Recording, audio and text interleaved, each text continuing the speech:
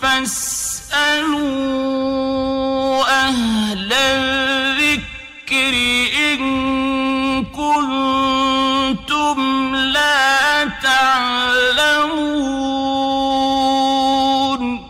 ওয়ালাইকুম আসসালাম। ওই কত পার্সেন্ট জাকাত দেওয়া ফরজ, মানে মালের জাকাত যদি হয়, মানে টাকা পয়সা স্বর্ণ রূপার জাকাত, তাহলে এই অবস্থায় ওই 40 ভাগের 1 ভাগ দিবে। 40,000 টাকা হলে 1,000 টাকা, 1 লাখ হলে 2,500 টাকা, এরকম আর কি। 40 লক্ষ হলে 1 লক্ষ টাকা। আর টাকার হিসাব সহজ হলো যে রূপা হিসাবে বিজ্ঞানীরা বলছেন রূপার মূল্য 595 গ্রাম।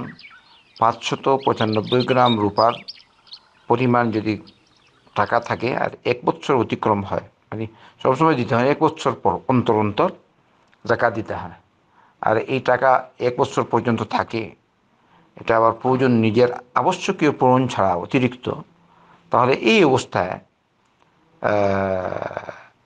40 ভাগের 1 ভাগ তাকে দেয়া ফরজ হবে।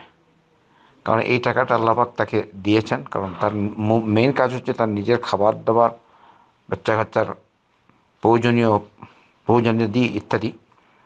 এরপরে যেহেতু অতিরিক্ত আছে, তো এর মধ্যে গরিবের হক রয়েছে। যে আপনি ছোট ধনী হন অথবা বড় ধনী হন, আপনার উপর জাকাত অটোমেটিকলি চলে আসবে। তাই জাকাত আদায় ত্রুটি করা কখনো জায়েজ না। জাকাত বান্দা নিয়মতান্ত্রিক আদায় করবে। যদি কেউ ত্রুটি করে, তাহলে জাকাত যে মানে জাকাত আদায় করেনি, মাল সর্বাকারে আসবে, আস্তাগফিরুল্লাহ, এসে তাকে দংশন করতে থাকবে কিয়ামতের দিন, যেভাবে আল্লাহ রাসূল সাল্লাল্লাহু আলাইহি ওয়াসাল্লাম বলেছেন, সহিহ হাদিসে আছে, সহিহ মুসলিমের হাদিস। আর বলবে আনা মালুক আনা কানজুক, আমি তোমার গুপ্তধন, আমি তোমার সম্পদ। তো যাদেরকে আল্লাহ পাক ধন দিয়েছেন, কমই হোক, মানে শরীয়তের পরিভাষায় আপনি ধনী, আপনার মধ্যে এরকম ধন আছে, হয়তো আপনি বলতে পারেন আমি মধ্যবিত্ত হলেও থাকতে পারে, যেভাবে আমি উল্লেখ করলাম। তো এই অবস্থায় জাকাত দিবেন। আপনি মনে করবেন না জাকাত না দিলে আমার বরকত হবে, লা। মুহাম্মদ সাল্লাল্লাহু আলাইহি ওয়াসাল্লাম বলেছেন, মা নাকাসাত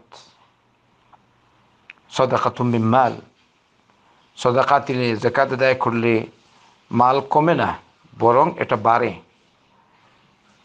যদি আপনি দুনিয়াতে না পান, তাহলে তো আখিরাতে পাবেনই।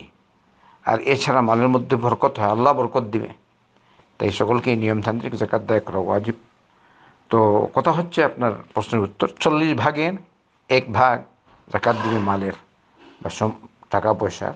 আল্লাহু আ'লাম, আল্লাহ অধিক জানেন।